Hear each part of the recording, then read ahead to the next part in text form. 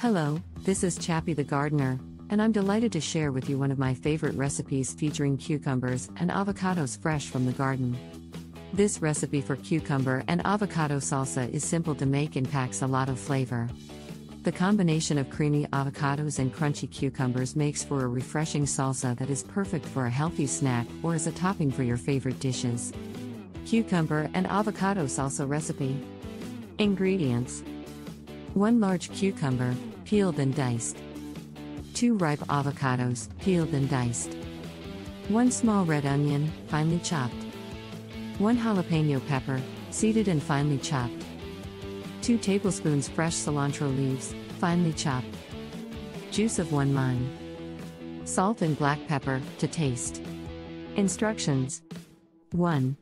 In a medium bowl, mix together the diced cucumber, avocado, red onion, jalapeno pepper, and cilantro leaves. 2. Squeeze fresh lime juice over the mixture and gently toss to combine. 3. Season the mixture with salt and black pepper to taste.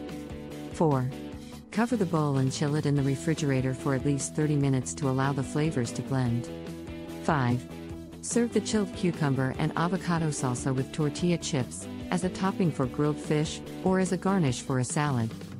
So, if you're looking for a refreshing, healthy, and delicious snack that's easy to make, you should try this recipe for cucumber and avocado salsa.